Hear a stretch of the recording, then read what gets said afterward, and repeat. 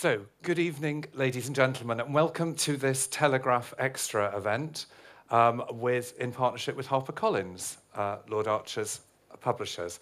We are here this evening to talk about his new book, Over My Dead Body.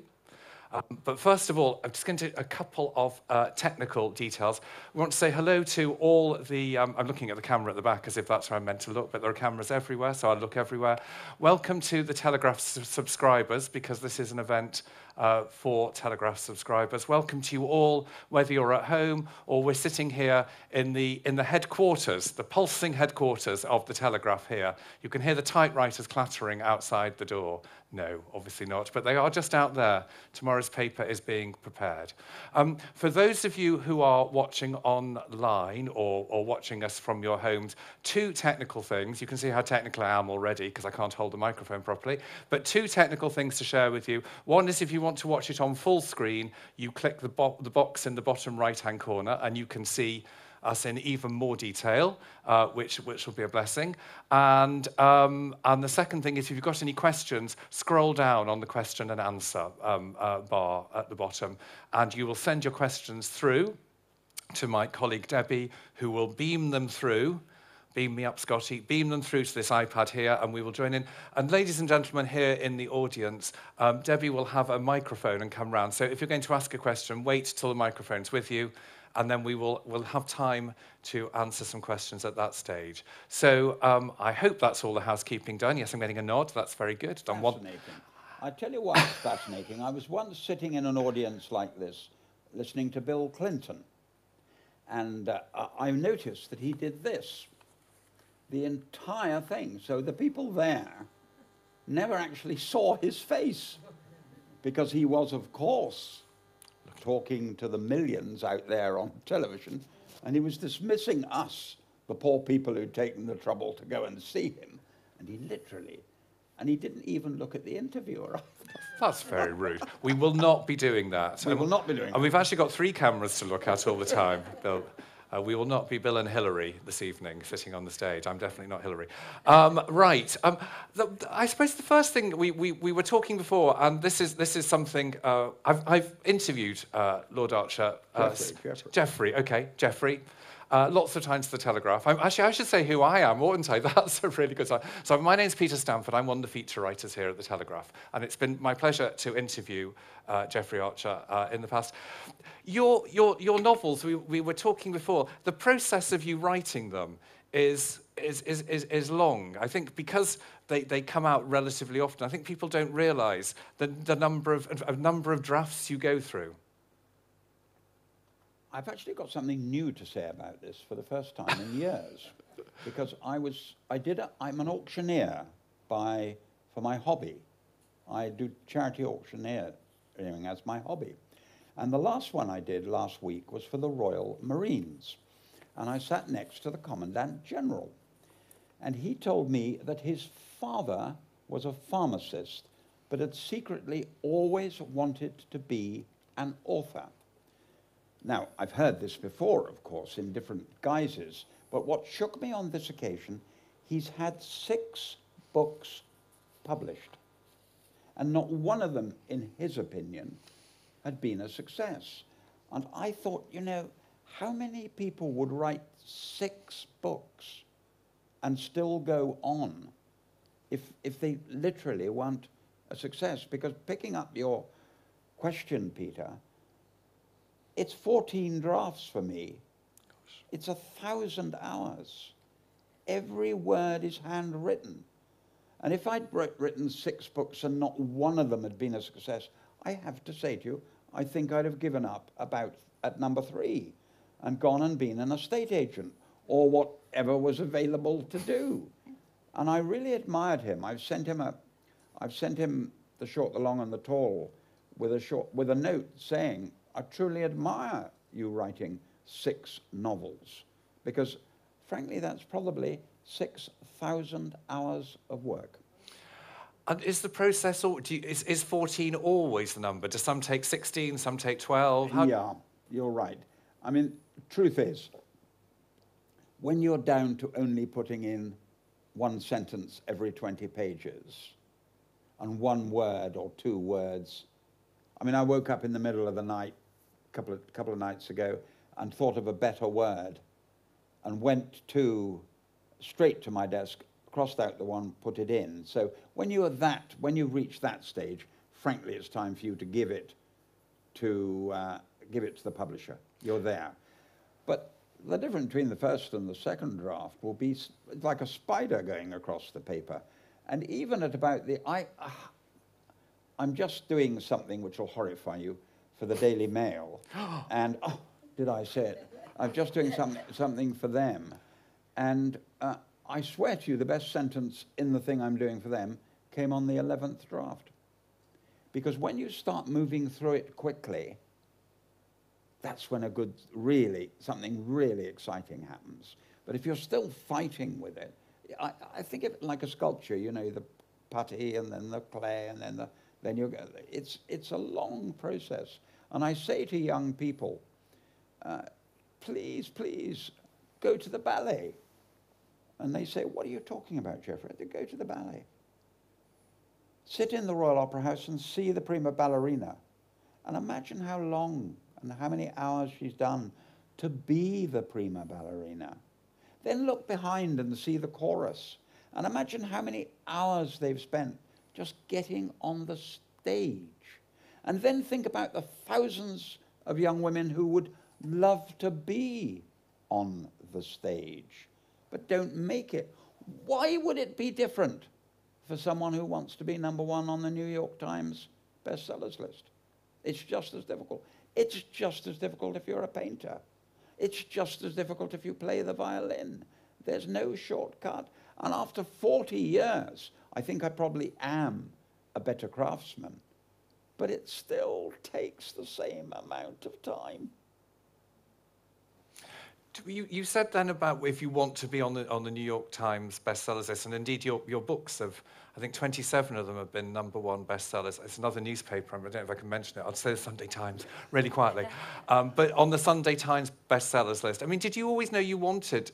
Did you feel that in writing novels you wanted them to be bestsellers? I mean, was it the aim, or was it a bonus? No, I didn't want to sell any at all. No, you know what I mean.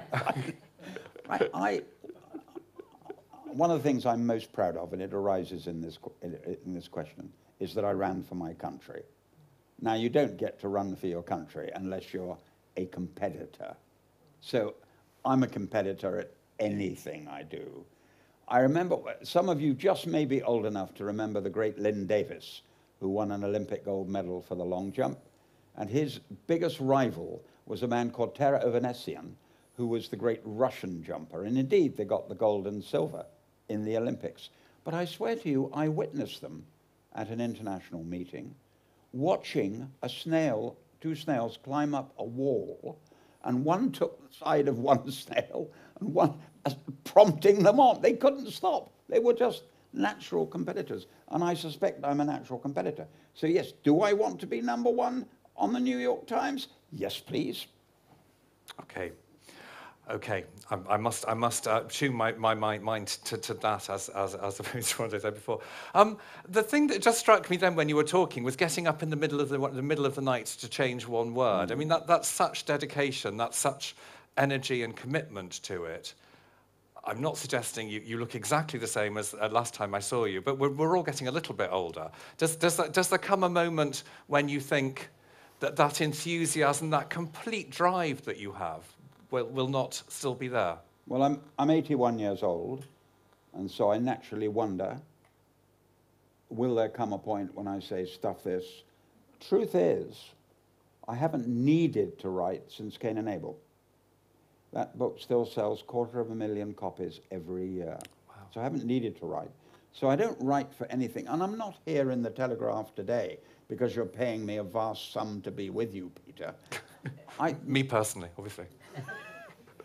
So no, the answer to your question is I do it because I love it. I love writing. I love the process. I love the job. And yes, I love the results. And if suddenly, and we've all seen this with authors, suddenly the public said, no, we've had enough of you, yeah, I would go back to wanting to be captain of the England cricket team. Oh, well, they're not near to doing that. It's 295 million books. Do you know the publishers publish it? They must know. They must know. I'm sure that was the figure I was given, which is extraordinary. Anyway, the book we're talking about today is Over My Dead Body, which is the fourth of your William Warwick series. So where is William has been climbing the ranks, hasn't he, through the Metropolitan Police? Yes, where is he up absolutely. to now in the new one? He's a chief inspector. That's very good. But when I wrote this, I didn't want it to be a detective story when I started this. I wanted to be a story about a detective. And there's a subtle difference. And it all arose from a series I'd written called The Clifton Chronicles, where Harry Clifton, the hero of the book, had an eponymous hero called William Warwick.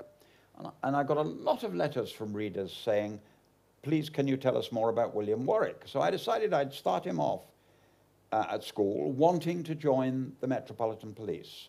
And I would have his father, Sir Julian, a QC, wanting him to go to Oxford and read law, but he defies his father and joins the Metropolitan Police on the beat as a constable. I then decided I would want him to hold all the ranks, so he'd go from constable to detective sergeant, detective inspector, and in this book, detective chief inspector, and then after detective chief inspector, he would become a superintendent, then a chief superintendent, then a commander, and then commissioner of the Metropolitan Police. Now, I have no doubt, having read this book, that he is capable of becoming commissioner of the Metropolitan Police. But I'm sorry to say, I will have to live till the age of 86 for him to make it. And that may be the bigger challenge. But I even rang my publisher last week and said, because it's 8 books at the moment. And I said, I think I found a way of making it 9 books, possibly 10. And she said enthusiastically, how? So I said, well, we could have him demoted in 1 book. Then he'll go down and have to go back up again. Oh. But I'll have to live to 90. I want to talk about, I've got to ask you, what is the secret? What is the secret at 81? And been planning to write books till you're 90. Do you have a special elixir every morning? Or? I genuinely believe that energy is a gift. I don't think you can pop down to Marks and Spencer's and buy a packet of energy. There's nothing I can do about it. I mean, would it be more sensible to be able to stop it? Possibly. But if you're born that way, you're stuck. And I've long believed that if you have energy and a talent, then you have a real chance. But if you have energy and no talent, you're still in the game. Energy is that important. Because if you have talent and no energy, you're finished. You won't go anywhere. And we've all met people like that. I remember at Oxford, there was a president of the union I was certain would be prime minister, and he did absolutely nothing. So you can get that wrong. But the energy comes natural. I mean, I'm just hoping there's a special thing that I could drink each day and it would give me energy. No. Mary's got it as well. My wife has got amazing energies. As you probably know, she's currently chairman of the Science Museum, having run Cambridge University Hospital. And it's a pleasure to watch her and think, wow, she works even harder than I do. And this is not being silly. I think we were both influenced by Margaret Thatcher. We watched her working year in and year out and thought, wow, that really, I mean, her hours were unbelievable and her dedication was, you may not agree with what she said, you may not even approve of what she did, but you couldn't miss the energy and the absolute dedication. Gosh, okay. Now, in the book, the William Warwick character who is developing, is he based on you? Nope. No, absolutely not. So he's got energy though, hasn't he? He has, and he's based on a man called John Sutherland, who was a detective chief superintendent in the Metropolitan Police, and he had to leave the force in very sad circumstances, he had a mental breakdown, which he described in his book as one murder too many. I've rarely met a finer man. In fact, I went to Hatchard's quite recently to do a talk like this, and he was sitting there, and I gave an opening speech and then said, we'll take questions between us. We had 14 questions, 12 to him, 2 to me. They wanted to talk to a man whose integrity and honesty was not up for discussion on the subject of the Metropolitan Police, and he was quite brilliant. So it's based on him. So he gets to read about the 6th draft of the book. I have 2. I have John Sutherland, who's a detective chief superintendent, and Sergeant Michel Roycroft, who was in the drug squad for 25 years. And these 2 get the book on about the 6th draft, and they make sure I haven't made a fool of myself, because they can't do that, Geoffrey, but you could do that. And if you did that, you could get away with that. Because I always say to them, please let me get away with as much as I can.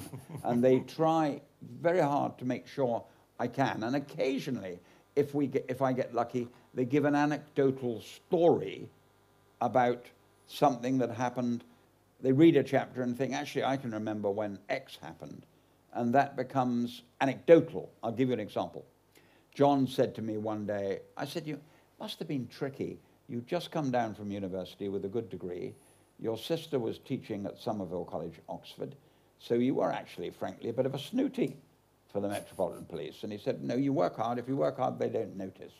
But he said that I said, they must have teased you. And he said, yeah, they used to tease me. One of the teases was I came in one day, and the desk sergeant said, Sutherland, we got a problem in cell number 3. Take this prescription straight to Boots. Now. So John ran out of the building, ran all the way to the Boots. There was a queue at the dispensary, and he apologized. He said, I'm so sorry, I've got please. And he went straight to the front and gave it to the lady. And the lady opened it and read it, and she turned round, and she took down a packet of condoms. And she gave it to him, and he went bright red. And he went out and he read the note, and it said, I am a young constable, and I found this rather nice girl, and I'm not sure what I should do next. Can you help me? Now, those stories are gems because you know they're true. You couldn't make them up. The secret is to get them into a story without announcing, I'm about to tell you a very funny story. Laugh and we'll move on. You've got to slip it in so the reader goes with you but stays with the main story and moves on. And I think, if you met Michelle, she's a firecracker. She's a blonde. She'd be, I'm guessing, 55 now. But she told me a story about an inspector putting a hand on her leg, and she knocked him out with one punch. And she said, it didn't help my career prospects. So you get things like that all the time, that you take them in, and they kind of slip into a book at the right moment. It's no use, you lose a lot because they don't fit in. But they give you these lovely gems, and then you've got to find the moment where they fit in.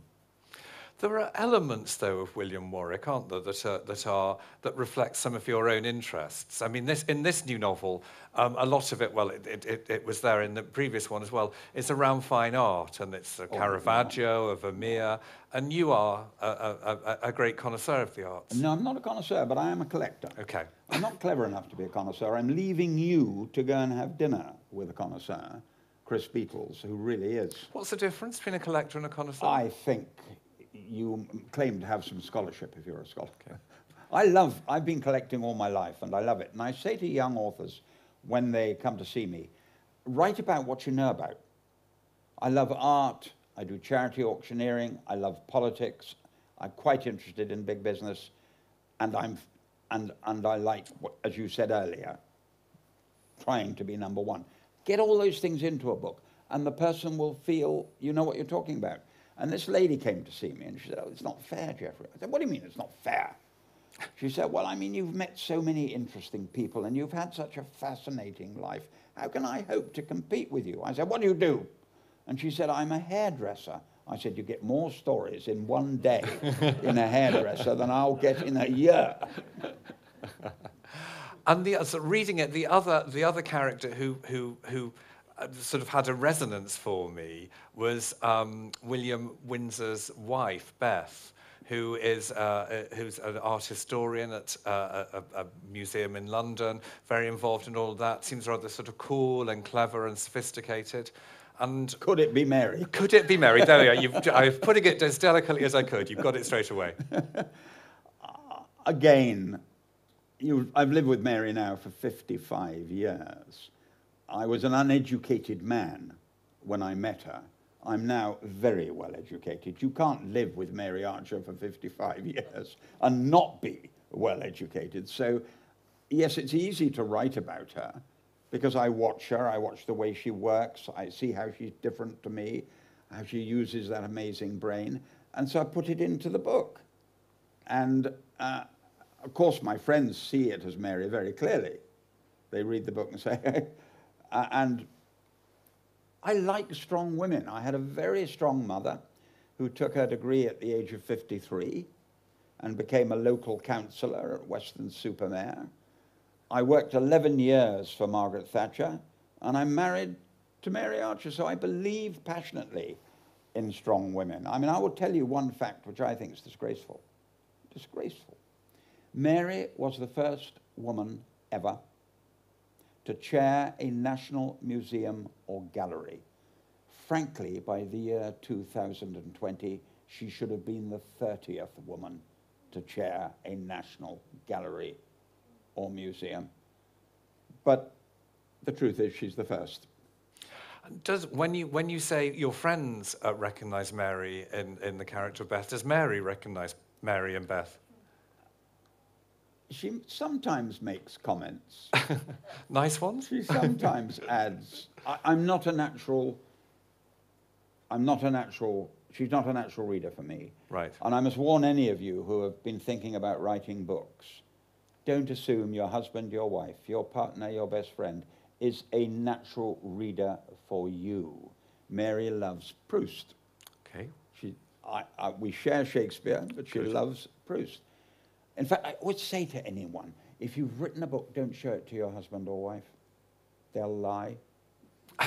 Don't show it to your best friend. He'll lie. What are they going to say? This is rubbish. No, they're going to say, wonderful. Wonderful. What you should do is give the book to a friend you trust. Ask him to get, with no name on it, ask him to show it to someone who's never met you and get them to write a one-page written report. You might just get the truth then. Because I cannot tell you how many people have said, I'm sorry to bother you, Geoffrey, but my husband tells me I have written a masterpiece. Yes. It's not a good opening sentence. But I'm wondering, listening to you, are you telling us that Mary doesn't read your novels then? Mary reads them at about the 18th draft. But you said there were only 14 just before. Yes, no, after they come back from the publisher. Okay. Literally, when it's that extent. Okay. She reads this. Right. When there's still the opportunity to change a comma or a full stop. Right. So she reads literally the last draft. And does point out things that are grammatically incorrect or a comma in inverted apostrophes. She's big on apostrophes. Right. And because she knows where they should be. Right. She's very good on that. But no, I've got one son who would be at the bookshop the day the book came out. Right. And I've got one son who, frankly, is almost forced into reading me. Right. But that's fair enough. To live with that. I mean, I can think of authors that are recommended to me that I would never give. I would never. I can think of some very great authors who I'm not a natural for. I mean, I try to read a book a week. I'm reading a fascinating book at the moment. I try to read a book a week, but there are some of them, I don't know about you, but there are some I give up about page 30. I think, at 81, have I really got? Because the most flattering thing for an author is that you've read the book, because very few people can read it in under 2 days, and very few people can read it in under 8 hours. It's not like watching a 30-minute thing on television. It's not like reading an article written by Peter. If you're committed to read this, would take you 6 hours. And so any author, I would say to any author, you should be very flattered that someone has taken that much trouble.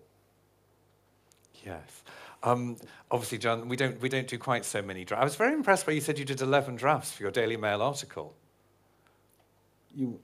Well, not to give away, obviously, in the Telegraph building how many drafts are normally done, but I suppose journalists are so. I mean, you will know far better than I do, Peter, that the editor rings you up and says, "I need 1,000 words on this by tonight." What's tonight? 6 o'clock, 5 o'clock, preferably. And what is it? It's 10 o'clock in the morning. And it may not even be a subject on which you're a world expert. But you've got to deliver. The thought, obviously. You've got to deliver 1,000 words. I could not do that. I could deliver the 1,000 words, but it would take me a week to get it where I wanted it. I once wrote, the biggest challenge I ever had at that level was the Reader's Digest rang me and said, "We want you to write a 100-word story." Fine, I said. And they said, "No, not quite as easy as that, Geoffrey. We want you to write, it can't be 101 words, it can't be 99 words. It must have a beginning, a middle, and an end. And we want it by this time tomorrow. You've got 24 hours. Well, I didn't sleep that night. I literally didn't sleep that night. I did the 100-word story. I wrote the 100-word story, and I got it in just on time. I wish I had it here to put it up on the screen for you. But I did write it and finished it. And that took me 24 hours, 100 words. So journalists, Peter will tell you that, well, you rang the other day about something at Grantchester. I did. How many words was that? That was 2,500. That was a longer one. And how long were you given? Oh, they give you a bit longer for that. They're kinder. 3,500 on a subject on which Peter rang and said, "Could you tell us about X and Y, or do you know someone?" And I thought, I just couldn't do that. I think you're being very nice. No. Yes. So back to the novel. Miles Faulkner, who was dead at the end last time. I'm sure lots of people are kind of indeed are rather fascinated by that character. Someone once, I read one of the reviews of your last book where they described him as Moriarty to your Sherlock Holmes. To William Sherlock. Moriarty is a piece of genius, isn't he? Yeah, it's very flattering. Which I thought was quite a nice way of putting it. He is rather a fascinating character, isn't he? Well, my crook is good-looking, very wealthy, 50 years old, 45, 50, loves art, and so he's not a sort of broken-nosed, big-eared oaf. He's a very sophisticated, intelligent man. And Mary always says that villains are much more interesting than good people in books. Because I get more letters about Miles Faulkner, or as many as I do about William. And indeed, in the Clifton Chronicles, the Wicked Virginia, I mean, I was going to kill off the Wicked Virginia until my publisher said, "Don't be stupid, they love her." And she was a really wicked woman. So reader power works. So those of you who are reading out there, you can influence the author by writing in. Well, yes. Yes. Well, no, you're bound to influence the author if you. I remember a journalist from the BBC once telling me if the BBC get 5 letters, it influences them. I thought it would be 5,000. I said, what? He said, if we get 5 letters on one subject, we look at it. If we get 10, 15 or 20, it's getting serious. Gosh, well, you heard it here, everyone. There's a way of writing it. Yeah, and yes, when I get 5, 10 or 15 letters on one subject, I take it seriously. That's enough? Oh, yes. Gosh. Oh, yeah. When you do you always know what the end is? I mean, obviously, there's the question of the end of the 8 or now 9 books in the Chronicle, or 10 or 11. 10 or 11. So I was going to ask if you knew what the end is, but the end obviously is moving. But in a novel itself, when you start, some writers say that they know where they got to get to in the end. Are you one of those? I haven't got a clue. Pick up the pen at 6 o'clock in the morning. I rise at 5:30, start at 6, do 2 hours from 6 to 8. That's the first run at it. And sometimes when I'm walking to my office, which is 100 yards away, I still don't know what the first line will be, or I still don't know where I'm going. And I'll give you an example. I decided to kill off the wicked Virginia. I decided to put her in a court case against the wonderful Emma, the good, kind, and wonderful Emma, and the QC, who was a good chap, would absolutely slaughter her. Now, this was decided before I got up, and I was all ready. And the scene that morning that I was going to write was the court case. And she got into the witness box, and I was ready, and I wrote the first sentence that the QC shot at her, and she just tossed it aside. So I looked at the paper and thought, oh, I'm going to try another one. And I put in another second, I thought, tougher, and she just tossed it aside. 3 pages later, she'd won the case. So you can't always know where you're going. And I had to think the direction I was going after that, because she'd won the case. And indeed, in that book, she does win the case, and Emma loses. And you move on. And that's not a bad thing either. Let the pen go where it wants to. I remember once, many years ago, I wrote a book called As the Crow Flies.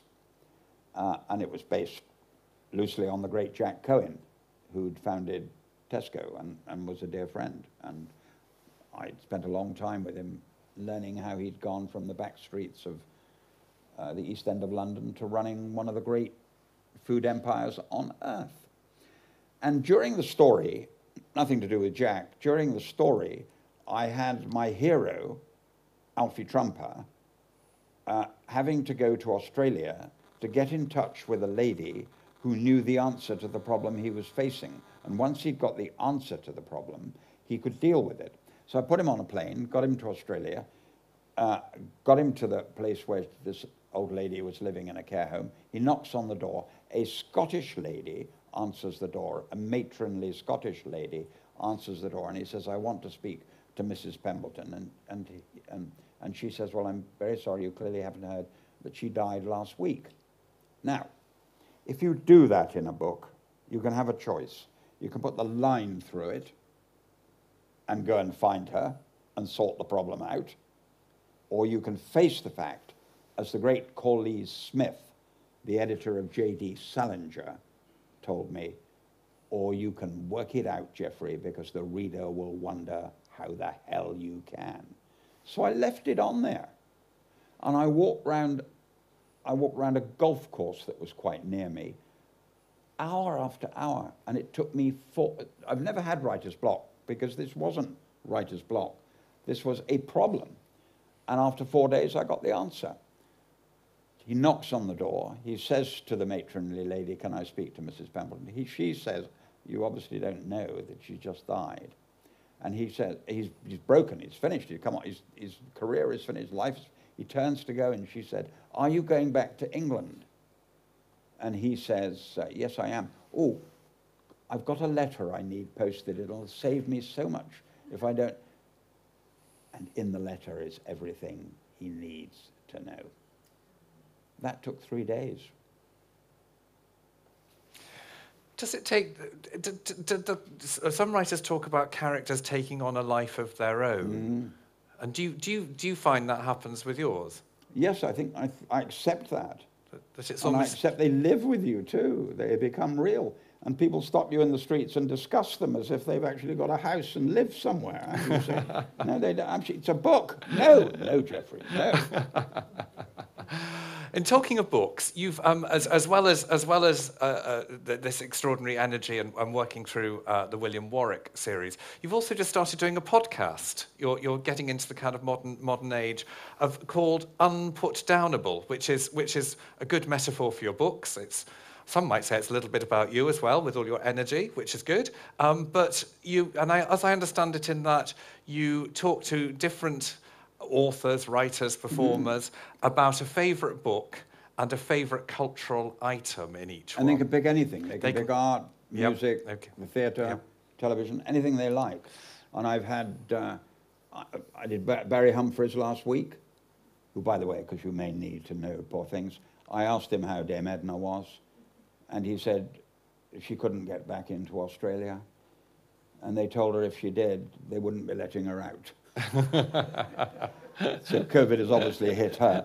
So it's been a fascinating experience for someone who has no technical skill at all to sit with real pros like these guys here and do the whole thing.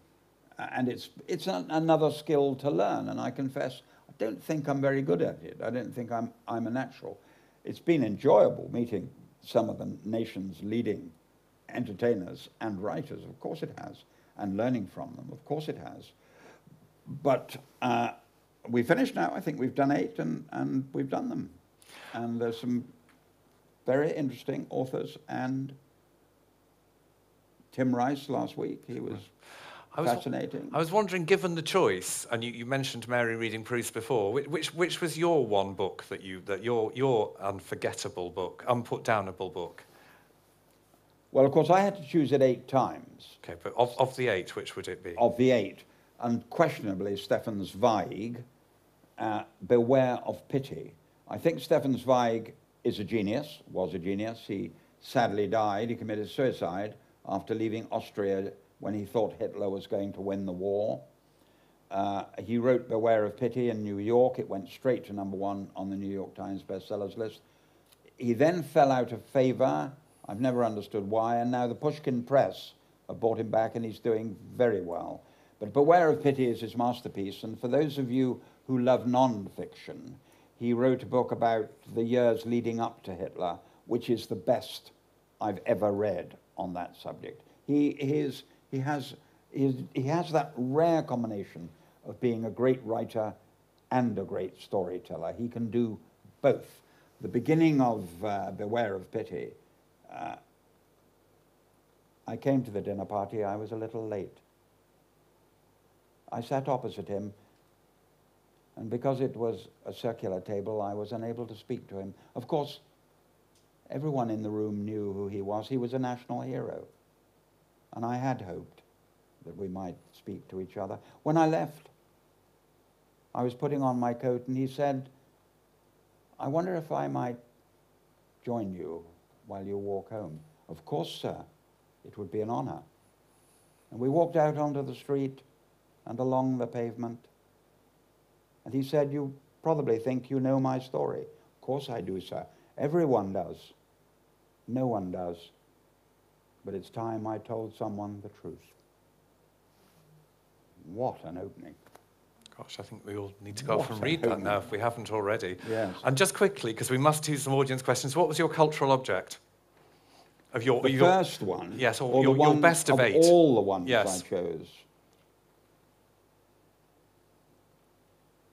It would either be Bernini's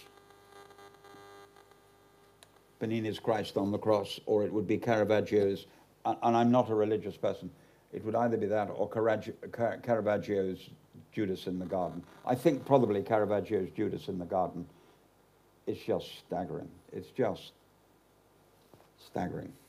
Okay, good to know, good to know. Now, it is question time. I'm holding this rather nervously to one side because I heard it buzz as soon as it went anywhere near the box.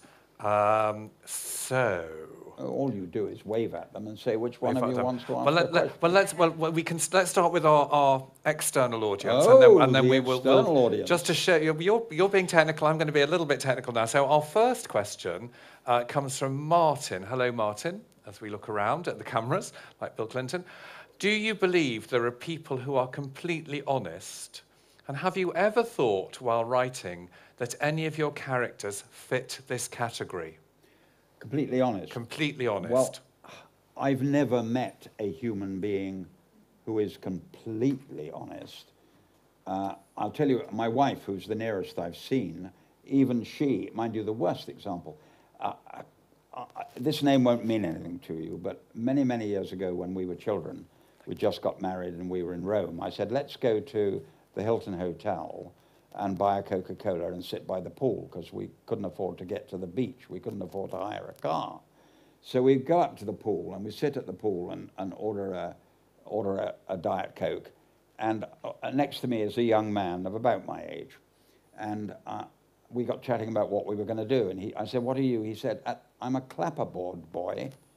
on the Last Picture Show, if you remember that film. None of you old enough. And over the other end, over there, is Peter Bogdanovich, and I'm working. I said, what are you going to do when, where are you heading? I want to be a producer, he said. Oh, I said. And he said, what do you want to be? I said, I want to be a prime minister. Why don't we keep in touch and see which one of us gets there first? Well, I said, what is a producer? And he said, a producer is someone where the whole screen says his name. I mean, you've seen it today in modern television and films. 18 producers, even before you get to, no, he said, the whole screen. So he gets the whole screen. You'll come to the honesty bit in a moment. And his name is Frank Marshall. And he flew over to another film he was doing, and we had dinner with him. And he described this film he'd just done. And he had opening night seats for us at the Empire Theatre in Leicester Square. And Mary, he said, I'll join you. And Mary said to me, this is her honesty, I can't go. And I said, why? She said, I've never heard a bigger load of drivel in my life. It will be the biggest failure. And she said, I love Frank. You love Frank. You go. So he rang up and said, I can't make it.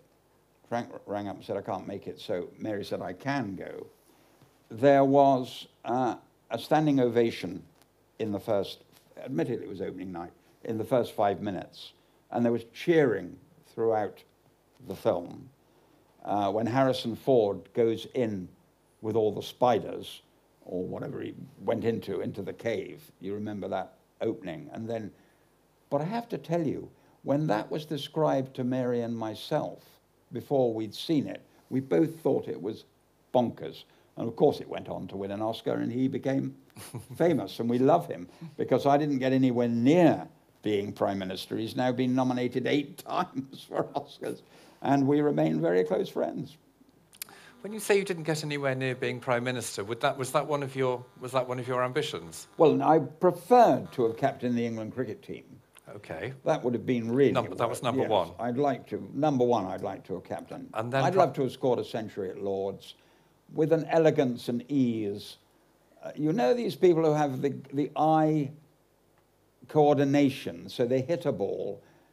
I don't. It's either gone past me or I haven't seen it at all. And I love, those of you who can remember David Gower, I would love the way he just did that and the ball went to the boundary. I always found that incredibly tiresome, because I would love to have done it just once. And this follows on from that in a way. This is Nigel. Hello, Nigel. Nigel is asking, do you have any unrealized ambition in life? Well, do you know, if I could do anything, because we all have dreams, I'd be a barroom singer. I saw Sinatra singing. We've got the microphone here, Geoffrey. I'd be a barroom singer. I can hum, and you can go. Sing. No, I meant it. I meant it. I saw Sinatra singing in Vegas 50 years ago, and it was devastating. And the pros tell me he didn't have a very strong voice, which is why perhaps the Albert Hall was not the ideal venue for him. But if you saw him doing his thing in a cellar, wow. And I realized what a pro he was. I met him later in life and went to see him doing a rehearsal. And he was doing a rehearsal for a big charity concert that I was involved in. And I watched him do something on the night, and people gasped at the way he did it. But I'd watched him practicing it. He came from the back of the stage, right back there, through the orchestra. Imagine yourself to be the orchestra. He came through the orchestra, and Grace Kelly was sitting up in the stand, up in the box there. She was the guest of honor.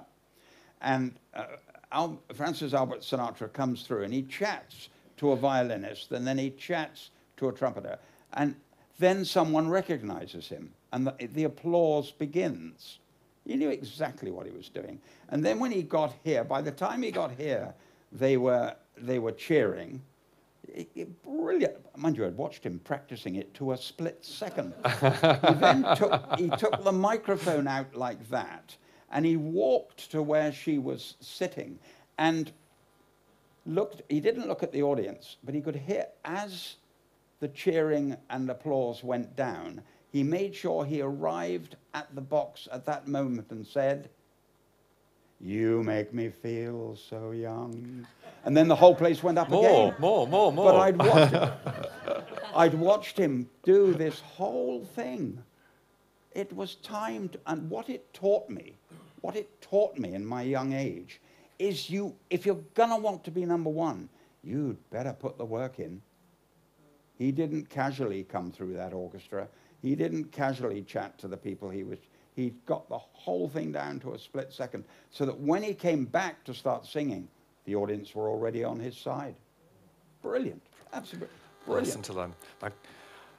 Debbie's got the microphone now. Is it anyone here in our pulsating headquarters like to ask a question? The gentleman at the back there. From a personal perspective, is your most recent novel... You'll have to repeat it because I'm so deaf. Yeah, I can hear it's okay. Sorry. From a personal perspective, is your most recent novel always your best novel? And if it's not, which one was? From a personal perspective, is your latest novel always your favourite novel or your best novel? And if this one isn't, which one is? Yes, I think authors have that weakness, but no, it isn't. The public have decided that Cain and Abel is. It's now sold 37 million copies and been read by 100 million people. Who am I to argue? And it changed my whole life overnight, literally overnight. But I was in Hatchard's 50 years ago when Peter Giddy ran Hatchard's, wonderful man. And Cain and Abel was #1 right across the world. And he said, "Well done, Geoffrey. It's a good book. I enjoyed it. Well done." I thought, this is a bit dull. And he said, "But you'll never write Not a Penny More, Not a Penny Less again." And he thought that was the best thing I'd ever done. And he was an old pro. But the public have decided Cain and Abel. I'm sentimental about Paths of Glory. The idea of whether Mallory did reach the top of Everest, or whether, when they found his body 700 foot from the top, was he on his way up or on his way down? And I talked to Sir Christopher Bonington about this, and he said it doesn't matter. I said, "What do you mean it doesn't matter?" He said, "Frankly, Geoffrey, he was the greatest climber that ever lived. He didn't know where the top was. He had 4 attempts at it. Each time he got lost or anything. Nowadays," he said, "there are signposts all the way up to the top." He said, "This man was a genius." And so I talked to, the 700 feet was a problem for me because I've never climbed. And I saw Bear Grylls, and I sat him down and said, "Right, young man, take me from 700 foot to the top." And he talked for an hour about going up the 700 foot and coming back the 700 foot. So I had someone who'd actually done it. And I'm sentimental about that book, although I'm proud to tell you there's an awful lot of people who are kind about the short stories. A lot of people will write to me and say, "I love your short stories." Okay, we've got one here, slightly intriguing one, from Bill, who is one of our subscribers looking in from their home. Rather blunt question, I'm afraid. It says, "What's it like being so famous?" At one level, it's wonderful. Right. Absolutely thrilling, amazing, and wonderful. At another level, it can be tiresome, but I think you'd be a fool to complain. I mean, someone said to me the other day when I was signing books for over an hour, "Don't you get bored with this?" And I said, "It must be very boring that nobody comes and wants a book signed. No, thank you. I will," mind you, when I was a young man and written Not a Penny More, Not a Penny Less, I went on tour with David Niven, who'd written a book called The Moon's a Balloon. And so off we went to the York race course. We then went across to Manchester. And it was the 2 of us. And we both spoke, and then people came for autographs.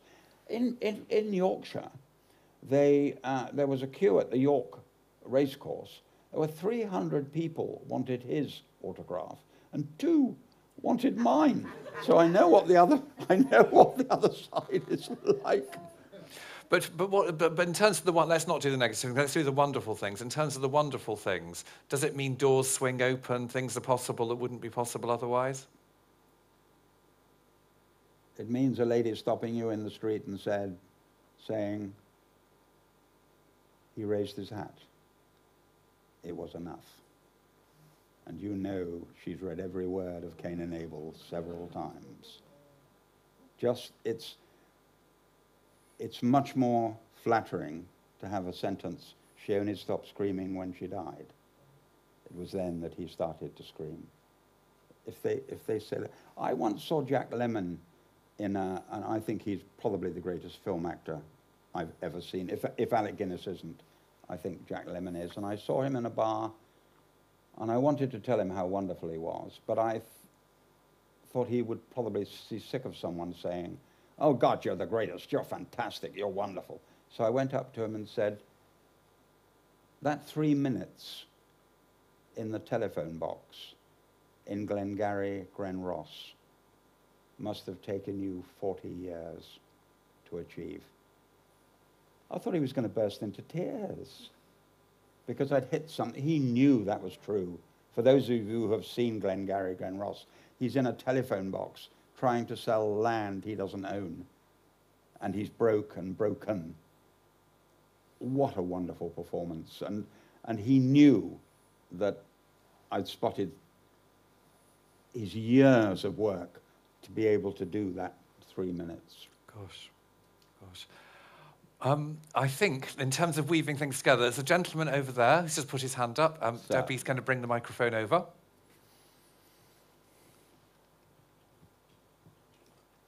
If you could... I will do it, don't worry. I find it mumbling. Yeah. Lord Archer, I can hear you. when you reflect on your writing career, what would you say the best bit of feedback has been that you've received? Oh, thank you. When you reflect on your writing career, what's been the best bit of feedback you've received? An individual sentence or a statement where, I know this is nuts, but there's a lady in Australia who's read Cain and Abel 423 times. She actually knows it far better than I do. She actually knows it off by heart.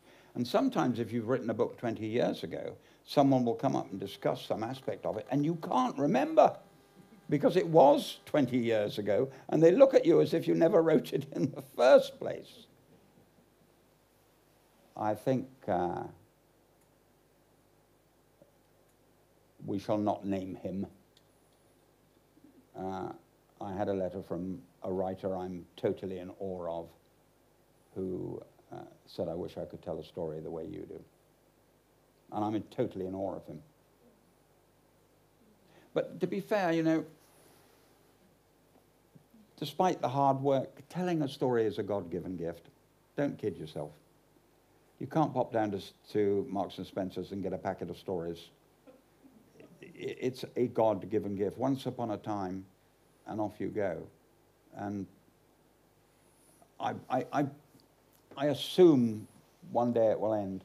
I assume he'll say one day, you've had enough, young man. I'm stopping you. So I'm very grateful and very aware that it is a gift. Very aware. We've got time, I think, for one more question from our online audience. I'm getting a nod from the organizer. And I found it, and now where's it gone? Oh, yes. Again, this is Steve Roscoe. Thank you, Steve, for your question. Steve says, as a rule, your books are very British. Do you make any changes to them for the US market? That's a good question, isn't it? That's a very good question. And I'll tell you about other markets in the world. I write, you're quite right, I'm very British, I love my country, I'm sentimental, I'm romantic, and that's the way it is. And some people write about sex and violence and bad language, it's just not me. You have to pray that they will like it abroad. And I cannot explain to you, in answer to Mr. Roscoe's question, I cannot explain why I go to #1 on Der Spiegel in Germany and cannot do a damn thing in Spain. I do okay in France, but go to #1 in Italy. If I could tell you, I deal with it. And I think it must be, this Britishness is very strange. The Indians buy me in droves because they love anything that's British. And don't forget, should you want to become a writer, There are 254 million people in India who speak English and read English. In fact, when I last came out, I love India, when I last was there in Mumbai, and I came out of they take your book. They're very industrious, the Indians. They take my book at London Airport, they fly it over to India, they print it up, they've got it on the street at half price 48 hours later. So I'm coming out, I'm in my car, cars pick me up, and there's a little boy with a pile of books. And he comes up and he taps on my window, so I wind the window down. He said, "Would you like the latest Jeffrey Archer?" And I said, "I am the latest Jeffrey Archer." That's a very good note to end on. We just before we came on, Jeffrey showed me a photograph on his phone of himself at the Jaipur Literary Festival, where there was a crowd of thousands around you. It was like you were a rock star standing on the screen. It's been a slightly smaller group here in the Telegraph, but and you almost sang, so it was a bit like a rock concert. And we'll develop that gift as we go forward. But listen, thank you very much, ladies and gentlemen here in the audience. Thank you very much, ladies and gentlemen around the country who've been joining us by the wonders of the internet. Oh, God, I'm dropping the microphone on the floor. And really, it's just for me to end by saying thank you very much, Telegraph subscribers. Thank you for sticking with us, Telegraph subscribers. You're very, very welcome, certainly from a journalist's point of view. Thank you for HarperCollins for this evening. Thank you for the technical people who've made it all so perfect. And most importantly, Jeffrey's book is wonderful, and it is available from all good booksellers, but particularly from Telegraph Books. What could be better? So, ladies and gentlemen, please join me in saying a really big thank you to Jeffrey Archer, Lord Archer. Thank you very much. Thank you very much indeed.